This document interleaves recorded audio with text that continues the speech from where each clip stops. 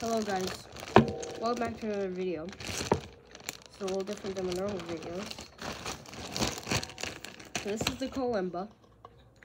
I'm going to be teaching you how to play the Micey Monster Bridgit on it. Okay, I don't really know how to record this thing. If you look at my fingers, alright, the notes are G, C.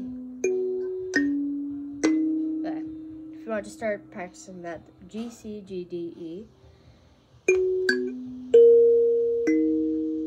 Now this usually works best with a 21 key kalimba, but I have a 17 key.